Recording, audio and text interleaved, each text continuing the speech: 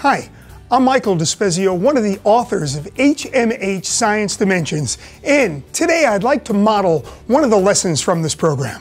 The activity begins with me profiling the performance expectations from NGSS. Today, what we're going to do is we're going to plan and conduct an investigation that provides evidence that feedback mechanisms maintain homeostasis. A lot of us have been teaching for a long time, and some of us have been doing inquiry-based and student-centered stuff, but the engineering aspect is brand new. It's something that I don't see a lot of. You're going to be working in teams of two, and you're going to be engaging in the 3 dimensions of learning. The first one is science and engineering practices, and specifically today, we're going to be looking at planning and carrying out investigations, which you are going to be doing. Plus, you're going to be engaging in argument from evidence. So you'll be collecting evidence and using that to make some sort of statement or support some sort of statement that you have.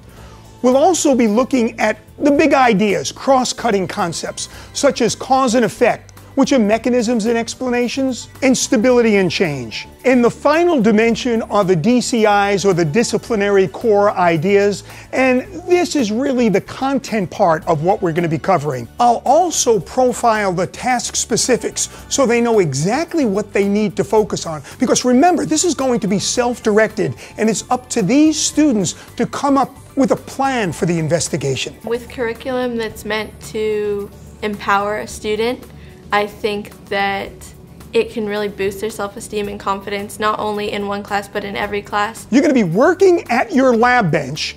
In each team of 2 will design and perform an investigation that provides evidence that exercise impacts the chemical process of respiration.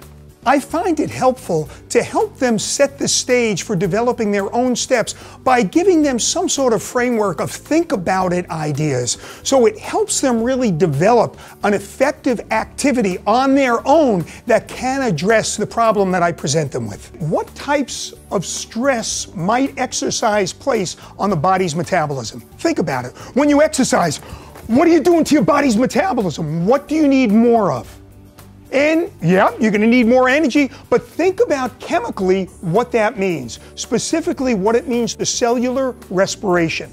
But I'm not going to go further. You're going to need to discuss that yourselves. You're going to be working in teams of 2, you're going to be engaging in the 3 dimensions of science, and you're also going to be accessing the content that we have covered, plus use any extra resources that you might need to perform this investigation, which means you can go online, you can get extra data, or you can use reference books that you already have. Okay?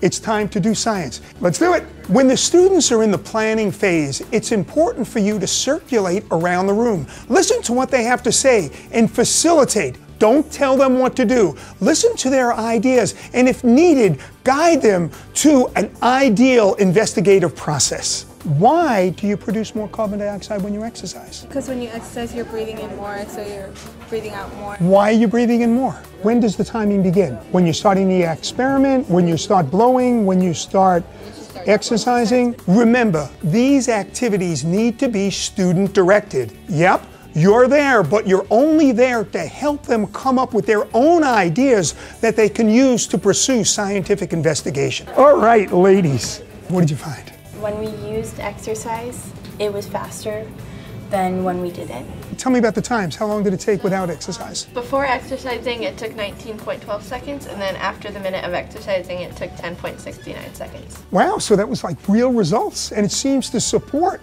some sort of a hypothesis. So what's your claim? That with an increased heart rate, you give off more carbon dioxide, which causes a decrease in time. I think the thought of having one right answer and everything else being wrong scares the majority of the students. So when you get the chance to say what you think is right and you have your evidence and data to prove that it's right, I think it's a better way of learning. When you have more minds getting put into the same topic, you can get things done more efficient because you're all striving for the same goal. I feel like all videos, reading, and labs that aren't as hands-on are still helpful, but I think my favorites are the ones where you really have to work to come up with an answer. That was great. You guys did the activity. I am impressed that all of you and every one of you really did get great results. Once you nail that down and you get that curriculum nailed down, you start using that, I don't want to say it becomes easier to become a teacher, but it becomes easier to become a teacher. And above all, remember, this needs to be fun. The lab was very engaging and I had a lot of fun. Yeah, I had a lot of fun doing this lab. I had fun. And I had fun.